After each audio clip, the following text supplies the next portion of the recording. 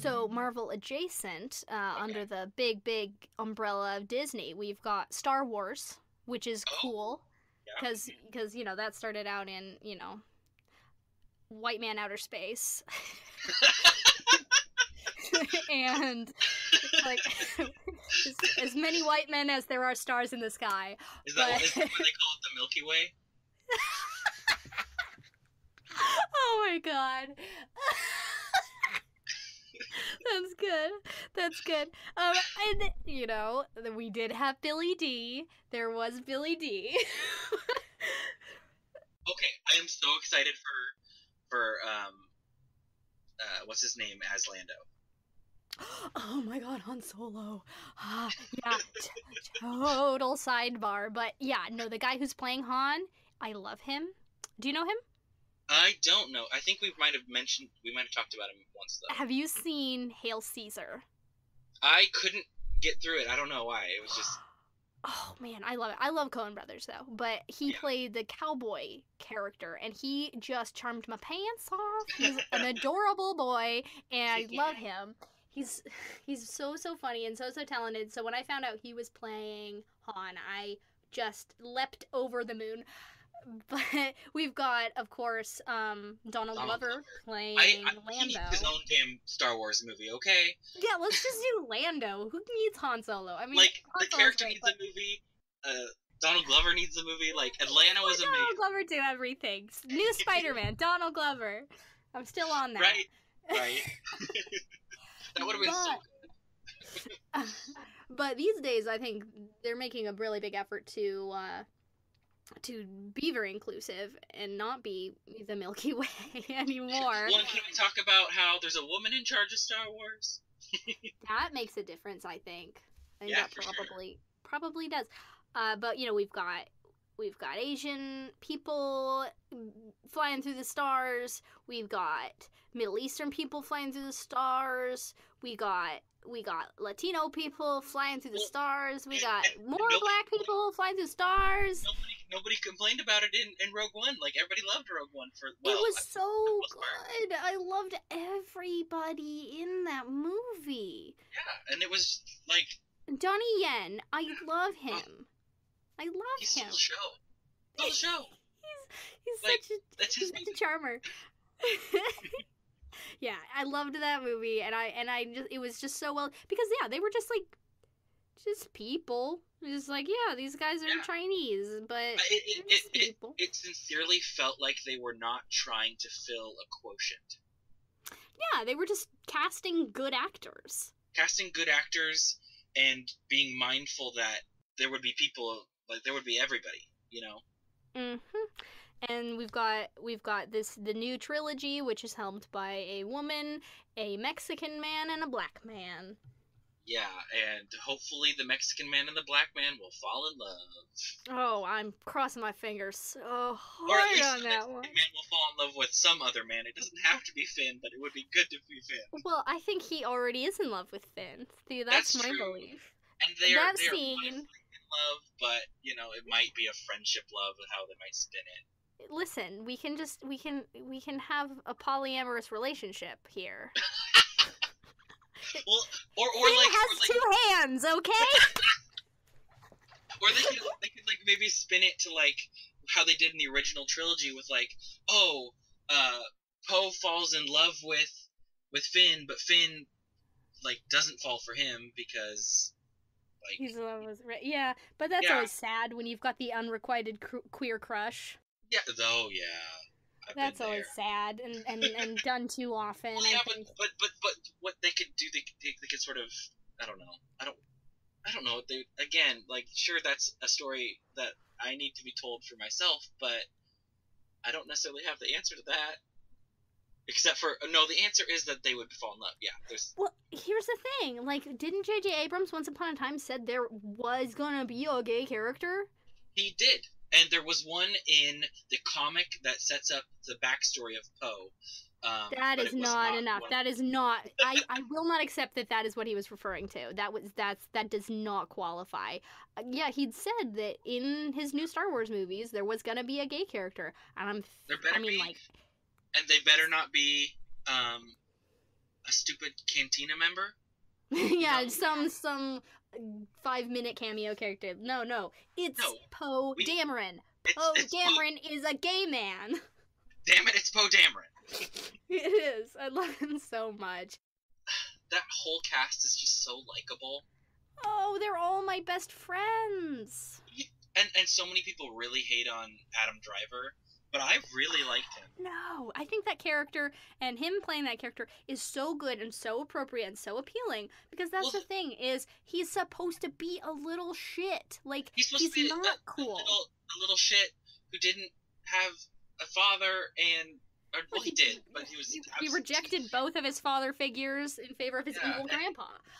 Yeah, and which is funny because his grandpa turned out to not be evil, but... Yeah, go figure. You don't even know your grandpa, okay? You don't know his life. You don't know Anakin's life. But like, his whole thing, and that's a really fascinating story to tell, is, you know, this guy who's just, like, mad at the world, and he's awful and sucks, and he has a big lesson to learn, and he's either gonna learn it or die. But he's not supposed to be cool. He's not Darth Vader. He's not even Darth Maul. He's a guy who wishes he was. He's a Hot Topic kid. Oh, that is such a good way to put it. Like, he's a wannabe. He is a wannabe! He's cosplaying as his evil grandpa! And I don't think that's a bad thing. I think that's... It makes him such an interesting and compelling villain. And I think people don't like it because they were that kid in middle school. They're embarrassed to be that... You know what? They're that guy now, okay? They really are. They're that guy now. They wish they were Rey. Yes. They wish they were anybody but Kylo Ren, but they're Kylo Ren. Kylo Ren is out there. We all know a Kylo Ren. And if he's a real guy. If we're fortunate, we know a Rey, a Finn, and a Poe as well. Oh, I wish. I wish. I love them all so much. Like, well, and that's a really interesting thing about that movie is because the chemistry with the original, the OG trio was bickering, because that makes things snappy. It's fun and easy to write, fun and easy to listen to. People, you know, who don't quite get along, we got some friction, you got instant conflict here. Yeah. But so much harder to do is write a compelling story about people who like each other. And they still bicker, but it's like, it's much friends. more like... They appreciate each other, they care about each other. Yeah, and with your friends, you're like, you poke at each other, but you don't... Yeah, I mean, yeah, there's stuff going down, like, there's gonna be some friction, but it's not because they're incompatible people. You know, and they show love and appreciation for each other. Yeah, if anything, the sassiest, like, the bickery one is BB-8. I love BB-8. Oh, I imagine BB-8 is a little girl. She's so cute. Well, that'll be the gay character is BB-8. Yeah. BB-8's the gay droid. I like it. No, the gay characters are C-3PO and R2-D2. Obviously, they're married. I hope they're not in the next one. I'm just so tired of them. I'm tired of C-3PO. I'll take R2-D2 any day of the week. Yeah, as long he's the sassiest. As long as he's not like, I don't know. They feel like Team Rocket to me. How is that a bad thing? Tell me. I don't know. They're just so obligatory that it's like, why are they, like, they don't have a reason for being... No, well, see, the reason you feel that way, I think, is because they shouldn't have been in the prequels. They shouldn't have been in the prequels. They didn't belong there. They had no business being there. It doesn't make any contextual sense for them to be there. Why? Why did Anakin build C-3PO? Why would he build a protocol droid to help his slave mom? That's not what they're for. Protocol droids are for diplomacy. Why? Why? Like, how would he even know how to build a protocol droid? It doesn't make sense. 'Cause he has the Force to tell him. Mm-hmm. Right. Forgot. Makes sense now. God. But no, I mean, honestly, when I go back and I watch the first movies, like, I love those two. Like, they're a good time. Like, R2-D2, there's a reason why every kid loved R2-D2 is because he's a great little sassy garbage can. I don't know, maybe it's just the writing they're giving them lately or something.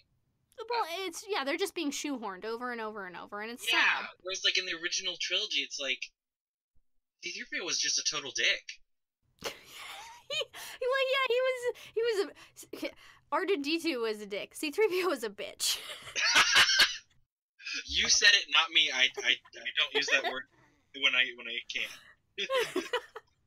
But I love that about him. I do. Like, I think it's a really fun dynamic that they've got, especially because, like, the sassy one is nonverbal. Yeah. It's a really good, and, you know, honestly, it's weird how we have these verbal, nonverbal duos in Star Wars. Like, that's just a thing Star Wars does, I guess, because we got Han and Chewie. Yeah. And I think Chewie's is real sassy as well. Yeah. I love that. I love that they never feel the need to translate for them. Like, they sometimes do a Lassie where they're like, "What's that? You say that?" But Yeah. like, generally their characterization speaks for itself, and that it takes work. Mm-hmm. Like BB-8, oh, so cute. Oh, the cutest baby droid. And I love how much BB-8 loves Poe. I know. So much. So much. Like, I hope it's probably not going to happen, but I hope that Poe meets Luke because I feel like they're very similar. You think so? Well, I feel like Poe is very much like young Luke because they're both like headstrong and sure of themselves, you know, star pilots, you know. Yeah, I mean, I definitely see the sort of the pilot comparison. I think Luke always had a sort of gee whiz factor that that Yeah. Poe doesn't have. He's a little bit more worldly. He has the smoothness of Han.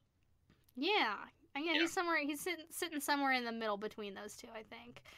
And then I like that Finn is like, I don't know, I felt like he wasn't a combination of any of them. I felt like he was his own character. Yeah, he was this totally new boy, and I love that boy that he is. He's a good boy. The way that he relates to Rey is very interesting because he clearly just gets this big old crush right away. And so the question is sort of like what is his experience with women? Like, what women has he known, and like what is his sort of experience there? I'm wondering if it's very little because remember he like grabs her hand and she's like, "Don't do that." And he's like, "What? Really? Don't?" Or maybe they have like all they have is like movies and they're like really old, you know. Yeah. Analogous to old Hollywood movies where it's like chivalry and he has to like lead the way or whatever. And they get this that cute moment where he's like, you got a boyfriend? You got a cute boyfriend?